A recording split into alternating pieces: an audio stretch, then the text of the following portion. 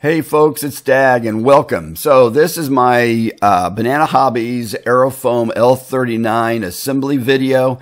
And folks, something happened when I was putting this together and bought it that never happened. I literally had people email me telling me this is going to burst into flames. It's a terrible airplane. And they just said it was a wreck. And I'm like, there's no way. So I've got to find out myself. But seriously, people said this is going to burst into flames because they have problems with the ESC. So let's dive into, the box came pretty much unscathed. I had no problems with it. The airframe is pristine. I love it. The hardware package is awesome, except it came with two sets of hardware packages. It did have a little bit of hanger rash when I got it, folks. There was a dent on the nose. The canopy had a big crease in it. And the fuselage had a crease on the side. These weren't from shipping, folks. This is the way it was in the box, and nothing came into contact with it. Okay. I did love the hardware that's on this plane. I love the design, the layout. It's clean. The hinges, everything about this airplane is just really, really clean, folks. It's a really quality kit, or ARF. The manuals are garbage. They're just absolutely where fun goes to die. And, I'll tell you, I'll explain to you why. And these are just my humble opinion, folks. I'm not throwing anybody under the bus. But I've been spoiled with like the Flex Innovation manuals. They are the best manuals out there, along with the Free Wing manuals that come with like the Avante is absolutely clean. I mean, when you look at the difference between the 2 or 3 manuals I've got from those planes and look at this Aerofoam one, it's garbage. It really is garbage. And if you want to know how it's garbage, it's like misspellings. I mean, folks, just clear misspellings that just don't make any sense in this. This here says the retract and brake controller continue to evolve, so we're not going to spend much time. They don't spend any time on this. You don't even know what that little button on the left does, okay? So, oh, and also this sentence here is missing a word, okay? I mean, it's just completely missing a word, so I thought that was a little bit interesting. And also, what's a pars? You know, it says slide one wing into the pars. That's supposed to be spars. And inside where the battery goes, folks, is a complete cluster. I mean, it is how you're supposed to put 2 batteries in here to be 12S and plug this thing in and make it fly. I have no idea. I would never fly a plane that's much of a wreck. I had, several people say this thing's going to burst into flames. Well, if you go to the ESC manufacturer's website, they say don't exceed 150 millimeters on the leads to the battery. This came with 450 millimeters.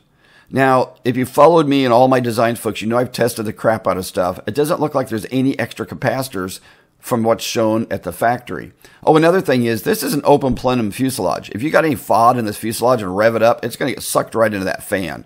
Okay? So, oh, and here's the ESC. I actually got an email saying you have to mount this over the cheater hole or it's going to catch on fire. And I'm just like, give me a break. There's no way they're selling this kit if it's that bad. I don't believe that. But in paranoia, I decided to build a box to elevate the ESC to get it more into the flow of the air. And mounting it down low, I think, would be problematic. But essentially, folks, I wanted to, and folks, if you followed me in all my 350 videos, you know I've experimented and tested and built my own planes. So getting the ESC up there, and I think it works great. I've got 9 flights on the plane already. Okay. So look right there. You can see the ESCs in the airflow through the air intake. When I look at this inside, folks, one of the things that I wondered about was this right here, this voltage regulator. It comes and it's set on 7.4 volts on both sides, but everywhere in the manual it says don't exceed 6 volts max to the servos. So I set the servo side of this back to 6 volts. The retract side to the 7.4. It also says on the website and all over the place, you need 12 channels to fly this. That's not 100% accurate in my humble opinion, because this little doohickey here, I think you can do it off 8, but I threw this away because I have an 18 channel radio. So now let's go back and dive into how I clean this up. This is what it looked like. This is what it looks like after I damonized it, okay, or dagdomized it, or whatever you want to call it. I cleaned up, and this is pristine. It's kick-ass. The leads to the ESC are less than 150 millimeters now. I've got 9 flights on the plane. No bursting into flame. Nothing. The plane's absolutely kick-ass. But folks, this is the way I would recommend you clean that up, because any plane that's got a mess in it will lead to a problem. People crash airplanes and go, I don't know why it crashed. And you look inside it and it looks like an afro of wire in there. It's just a complete cluster. Okay. Now this right here, it says you got to install these two plastic things on the fan. That's really confused me because it came with the fan installed. Why wouldn't whoever put the fan in this went ahead and added those two plastic fairing things?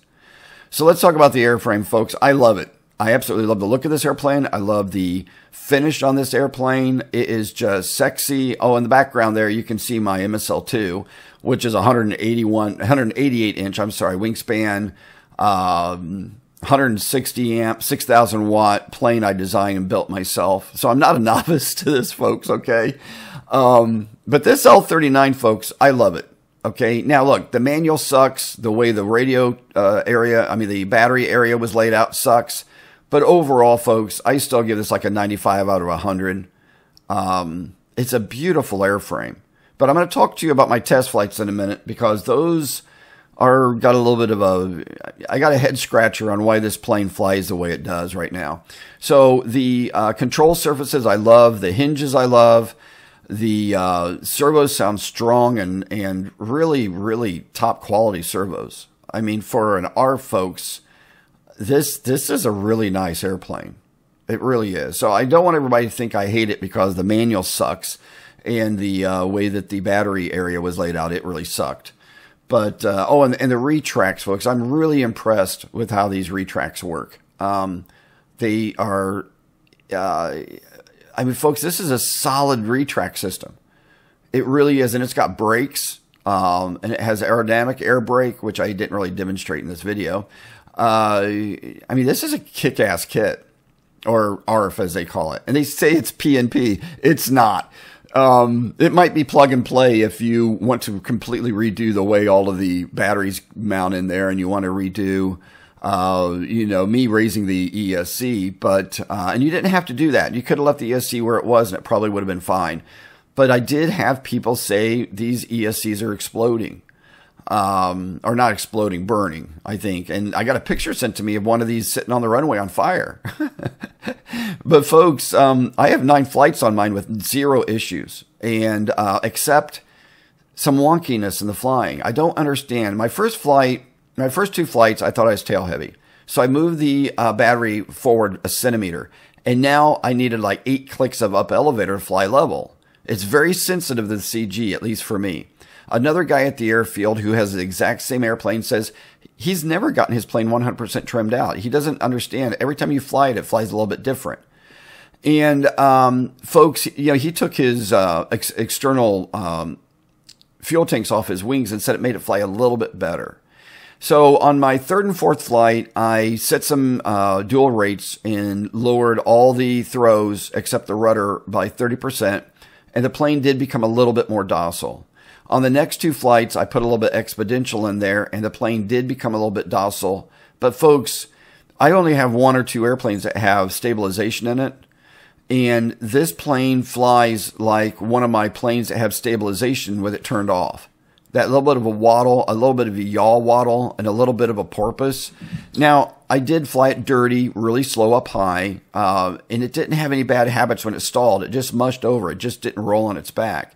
I did slow flight with it clean. It didn't do anything unpredictable. So it's not a CG problem. And a friend of mine's got the free wings version of the smaller of this, and he flies knife edge down the runway 3 feet off the ground like it's a pattern plane. So I'm still going to get this figured out. I'm not sure why the plane waddles a little bit when it flies. What I mean by waddling is it yaws a little bit and it porpoises just a little bit, like you're always trying to kind of fine trim. And it's just weird. But hey, look, folks, please like, subscribe, and follow my videos, because there's going to be a lot more on this L-39. I'm going to try to fly it again this weekend and get a lot more video. I mean, I have no video of this plane flying right now because I don't have a video person that goes to the field with me. But I think this weekend I've got someone who's going to come and video tape my test flights with this airplane. Oh, and the plane seems to have plenty of power. One person who reached out to me said it's really underpowered. To me, this plane seemed like it was adequate and it flew very scale. So that's it, folks. Please like and subscribe, rock on, and I'll see you next time. Bye-bye.